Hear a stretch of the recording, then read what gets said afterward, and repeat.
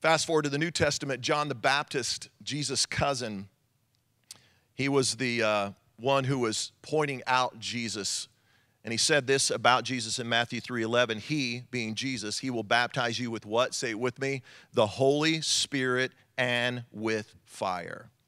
Now, if you're new to church or new to the scriptures, let me kind of explain something to you very simply. In the Old Testament, the fire of God was in the temple.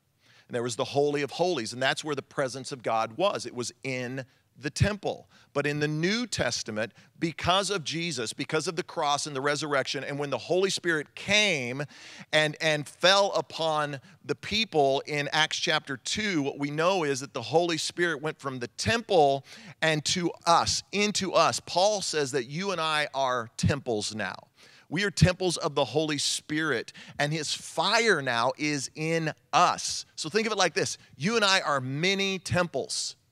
We are many temples sent out to light up the world with the good news of Jesus. Come on, turn to somebody wherever you are and say, you, my friend, are a mini temple. You are a mini temple. Like, we are torchbearers. Wherever we go, we take the holiness of God.